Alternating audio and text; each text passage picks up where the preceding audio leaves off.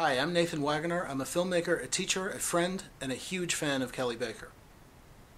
When Kelley first told me about the documentary project that he's been working on for 28 years, my first response was embarrassment. I didn't know who Kay Boyle was.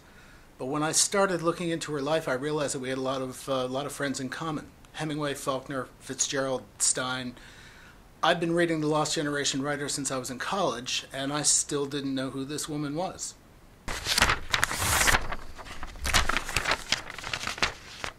Boyle wrote more than 40 books, 14 novels, 8 volumes of poetry, 11 collections of short stories, 3 children's books, and much more than that. She was a respected contemporary of some of the greatest writers in the 20th century, and it was really kind of embarrassing that I had never heard of her.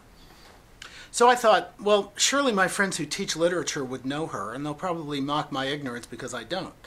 So I started calling them. They didn't know her either. Don't worry, I won't name names. I contacted a number of faculty at various institutions, and I got the same response from everybody. Oh yeah, Kay Boyle. She was really something. But I don't know enough to say anything about her.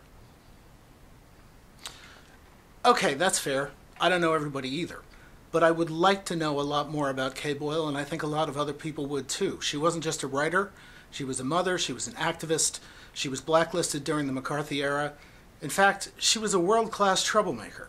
Which brings us, of course, to Kelley Baker, who is clearly the only person qualified to really make this film, since he and Kay Boyle are very much alike. If you don't know his work, you should, and there's lots of it out there to know.